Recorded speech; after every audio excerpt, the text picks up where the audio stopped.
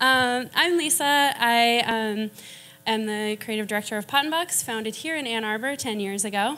I was actually neighbors with Icon for 4 years, so hello to those of you who shared the wall and went through my Phil Collins years. I'm sorry about that. Okay, so mostly I am here to talk about Flower House, but let me tell you just a little bit about Pot and Box in case there are some friends out there I don't know yet. We are Pot and Box, and we plant pots and boxes. That's how I branded it, because I gardened for many years and then decided to specialize in it. And I started my business in 2007 when no one should have been starting a business. And luckily I was here in Ann Arbor, so U of M. I did many, many maize and blue flower arrangements. Those are not on our Instagram feed. But, so there was not a lot of money, extra money for clients to have me coming and doing their gardens and their pots and boxes and that kind of thing. So I had friends that started to get married, and they said, "Can you do my wedding flowers?" And I was like, "That's totally different, but yeah, because that's what you do when you're a small business owner. You just say yes and you figure it out later." So those are the kind of normal gardening and florist things we do. And then, as was mentioned in my intro, a few years ago I found an old ice cream truck on Craigslist, and I won a grant to fix it up, and we cut out the side and we open it up and we sell flowers out of it all over the city. And people love it, even though they are disappointed at first because they think they can get a barbecue sandwich. And I also produced, this will be the 6th year of Holiday Market and Valentine's Day Market, two annual indie markets for local makers and artists. And we consistently have between 50 and 60 vendors, and it's tons of fun. And those things aren't necessarily having anything to do with gardening and flowers, but I really enjoy being a part of the community, and so I kind of stretch it into the other parts. So I'm here today to talk a little bit about Flower House. How many people came to Flower House? Yeah! So Flower House was a floral art installation in 2015, and a lot of people ask me how I came up with the idea to fill an abandoned house in Detroit with flowers for 3 days. And I trace it back to a longstanding love of Christo and Jean-Claude's work. Notably, I remember, I was 7, so I don't know if I remember it that year, but maybe at some point, them wrapping the Pont Neuf Bridge in Paris.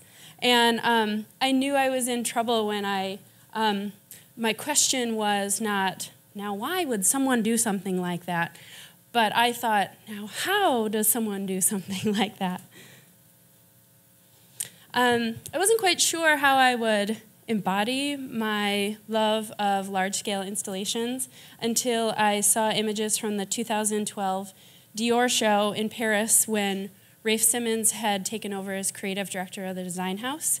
And he found this Paris mansion and filled the walls with flowers, each room a different color palette and a different set of flowers, and I was completely consumed. I was scouring the internet for images and videos, and knew I would blatantly steal the idea and bring it to Detroit. So the image of all of these photos that I found online, the image that really stuck with me and really kind of burrowed into me was this image of the woman on the bottom, this beautiful woman in this gorgeous handmade gown. And she's completely taken out of her surroundings. It's like you go to another city, you wander into the art museum, and you're kind of wandering around, you haven't eaten, and then you can spot, your Rothko or your whatever, and you can be just completely taken right out of your life, and you're not thinking about your grocery list or any of that stuff. And so I would come to think of this as the breathtaking moment, and when I thought of this Dior show, everyone's sitting there, they're fashion magazine editors and models, and nobody invited me. And so I wanted to know what it felt like to be in a house full of flowers. And I wanted anybody else who was curious about that to be able to experience it and know what it would be like to see that, smell it, even I was like weirdly obsessed with what it would sound like to be in a room full of flowers. So like I said, I decided I would blatantly steal the idea. However, I'm in Detroit, and so I scaled back the structure a little bit. I thought that I could get a shed kit from Home Depot, being like one florist before I thought of inviting other people into the project. I was like, okay, I'm gonna go to Home Depot, I'm gonna get this shed kit. I called some friends at MoCAD at the Contemporary Art Museum downtown. I was like, I wanna build this thing and I'm gonna fill it with flowers. People can walk through and it'll be so cool. And they're like, that sounds awesome. So I started thinking a little bit more about it, and it wasn't the scale. It wasn't that breathtaking moment. I didn't feel like it would have that pull to get you out of there. So I borrowed a house, and some friends of mine had bought this, and they were waiting for someone to come along and buy it to fix it up and live in it. And it, obviously would take a nice chunk of cash to do that, so I felt pretty confident. They gave me keys, and I started taking measurements, and then the house sold to this really nice family, and I hated them. But I moped around for a little bit until I found myself at an auction, actually in the city of Hamtramck, where I picked up my flower house. So the weirdest text I've ever sent my mom, a photo of this house, and I was like, Mom, I bought a house. Bought my first house. Oh, I know what I want to do. I want to dispel the myth of the $500 Detroit house. We've all heard about this, right? You can get a house in Detroit for $500. So it is totally not true. You can actually get 2 houses for $500. This one was next door, and it was next on the list, and I was like, oh, I'll take it. So $250, I had 2 houses in the lot in between, and I thought that would come in handy, kind of a shoot first, figure it out later kind of girl. So we started planning, and a really amazing husband and wife videographer team came on board. Rob and Na of Hello Future, and they're here in Ann Arbor. They came on board and created this really beautiful video for us to introduce the project to the world. And I'm going to eat up 3 minutes of my time because it's such a beautiful video and it can really tell the story.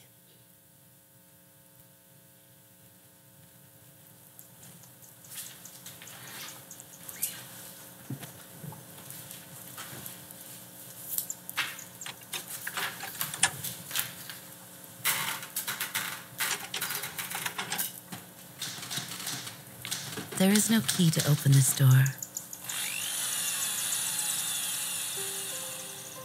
The room's abandoned long ago. The paint, the glass, the trash, the holes. This house is strangely perfect. This once was a home to newlyweds. The floorboards held a child's first step, a Christmas dinner, a spouse's death. This house was once a home, and will blossom again.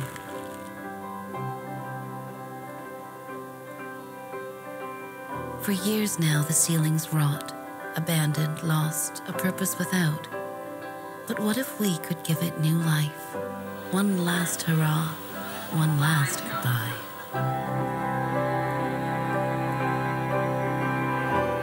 A vision in focus of what I must do.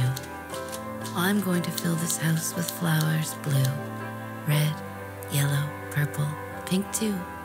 Exclude no colors, shades, or hues. And when it's all over, we'll tear the house down, return this lot to flat soil ground. One last gift this house can give, and like a flower, be born anew. This plot of land will see better days. A bed of colors will rise in place of the structure sitting in disarray and decay. One day will reflect on smiles brought forth, the shelter provided by a house's warmth. A purpose returned to these once lonely walls. We will cover this house from head to toe to remind us all this house was once a home.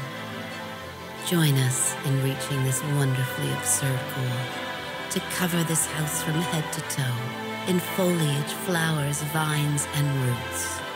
Our flower house is strangely perfect. My name is Waud, and and I'm the creator of Flower House. Flower House is an art installation taking place in October 2015. Florists from across the country will come together to fill the interior of this house with American-grown fresh flowers and living plants. With your help, we hope to raise money to responsibly tear down these houses and repurpose the land for a beautiful flower farm. Join us in giving this house one last hurrah before we tear it down. It's okay to cry. I do every time. So, sorry, I thought I was in trouble because someone was coming up here.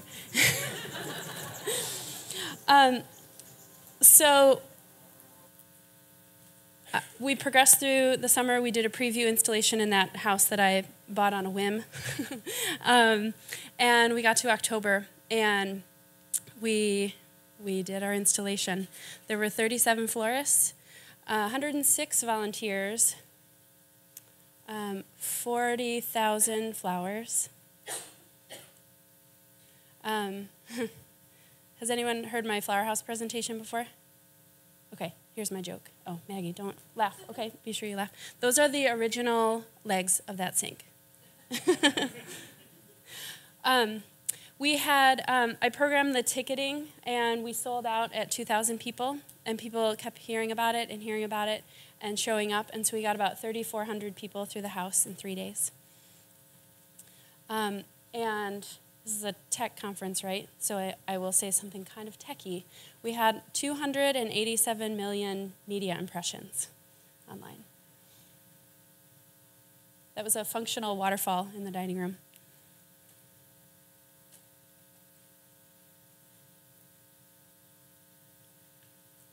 I asked for 300 iris, and all the flowers were donated.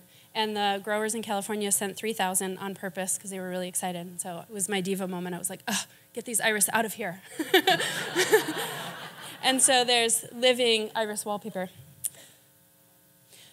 So Flower House was amazing. Most people loved it. And then you look on Facebook, and not everyone loves it.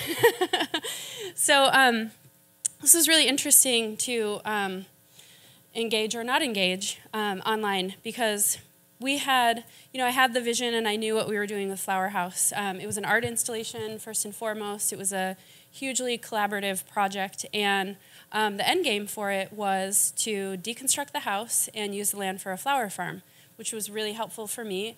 Also, I couldn't afford to fix up this house. There were like crazy estimates. And one interesting thing that I didn't always get to say when I was talking about the project, because that's like a lot to tell someone and attention spans are short.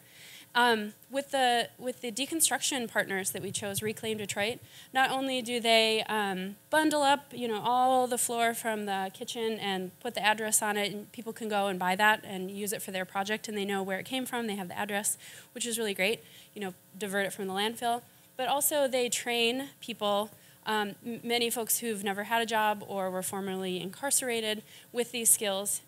We have about, 70,000 abandoned houses, so I think that's a fairly job security kind of thing. So we had this kind of back-end plan, and it felt really good. So when I would read these kind of things, I didn't feel like I needed to engage with this kind of stuff. And you can't always, people don't always, this is not really people who want to engage and learn the actual story. Here's one of the fellows who helped us. Skip that. So when I was thinking kind of about, as Heidi was saying at the beginning in her intro to Intermitten, thinking about what makes a project a success or a conference a success. And I looked back to this image that I had that really stuck with me. And, really contemplating, did we do what I hoped it would do? And so this is our Detroit version. For those of you who know Amanda Uli at 826 Michigan, this is her daughter. So it feels really good. Is there a way to have the next slide happening? Let me try to think here where I am. Okay, yes, the world's most unflattering picture. I meant, can you have it up on the monitor, the next slide, if it's cool? So this is Monday morning after Flower House. I'm obviously incredibly tired. I've had very little sleep, but I remember being very happy. But it was crazy, even at Flower House, like, we're finally here, we're pulling it off, it's happening, and everyone's like, so Lisa, what's next? And I was like, oh my God, a nap, like, leave me alone.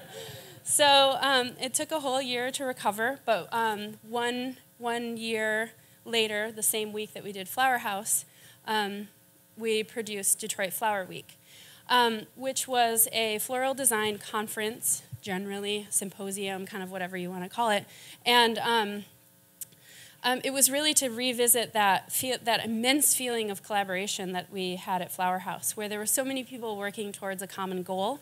And this kind of feeling of, you, like today at our breaks, you go and you stand in the bathroom line and you meet someone, you're like, oh my God, that was awesome. Like, you can't produce that kind of stuff. You can't, artificially put people together and expect it to feel good. So my goal was to get as many, like, really cool, innovative people in a room with this common general interest of flowers and plants. So we worked really hard, my team and I. I'm sure you guys are familiar with this. It's like, okay, we launched the site next Friday. We launched the site next Friday.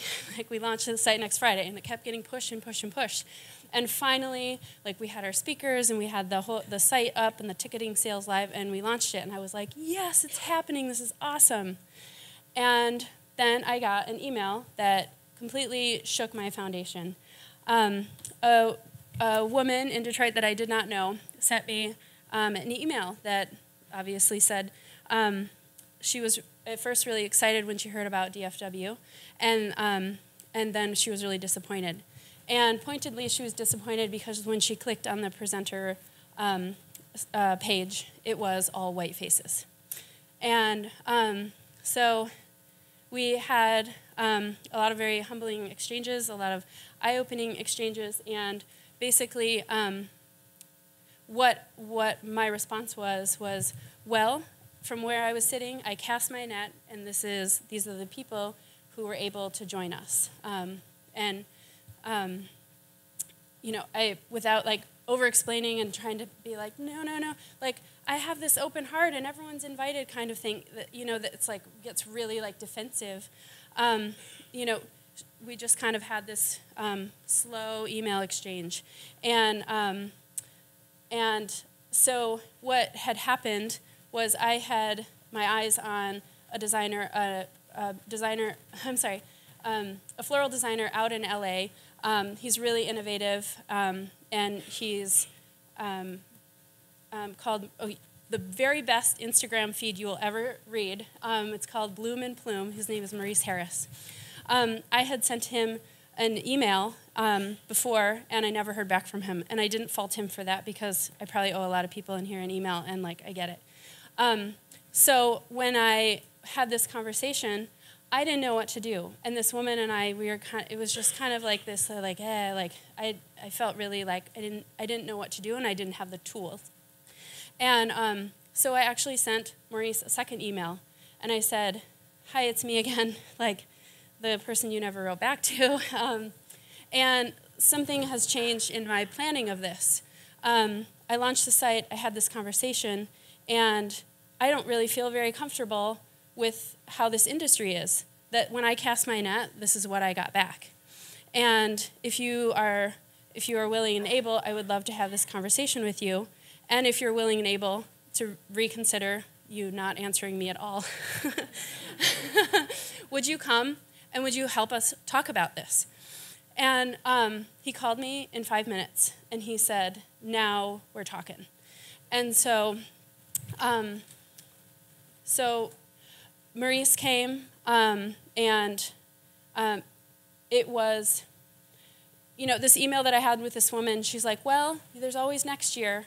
And how I am, that didn't feel right. I didn't want to wait a whole year and work on this. And I was like, no. So we pointedly set aside, we made an extra 2-hour panel discussion to talk about why there's a lack of diversity in the floral design industry. There's a lot of me's in my industry. So Detroit Flower Week happened. We had a really glorious week, and then we somehow finagled our way into the Detroit Public Library, where we had dinner for 250 people under a glorious canopy designed by my friend Joe Massey in London. And it really honestly felt like it had bettered the conference to add that. So takeaways, we all love these. From Flower House, I learned that organization is freedom. My staff laughs at me when I'm like, well, organization is freedom. But with Flower House, I was actually able to add a screening of a documentary about the Dior show that inspired Flower House 2 weeks out from the installation because we were so organized. We were able to add this major thing.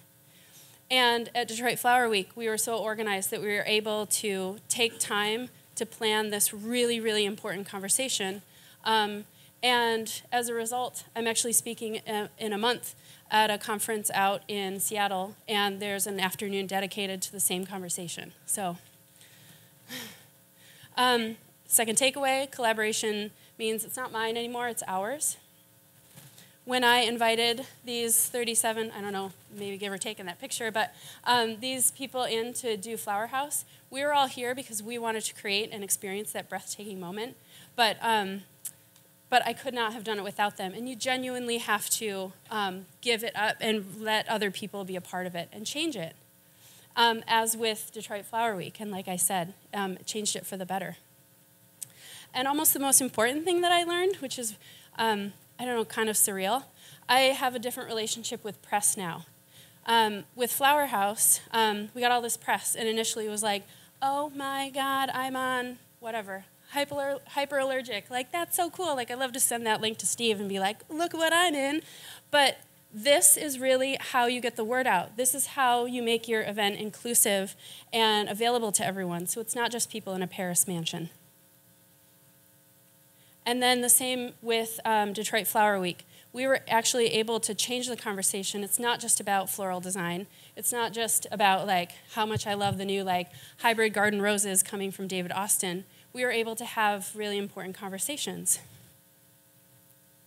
So this is the last slide because I didn't know how to end this. When I was working with Heidi to develop this, I thought that the title would be Don't Read the Comments. And then I was like, no, the title is Read the Comments. And so I guess the title is Don't Read the Comments, except when you should read the comments.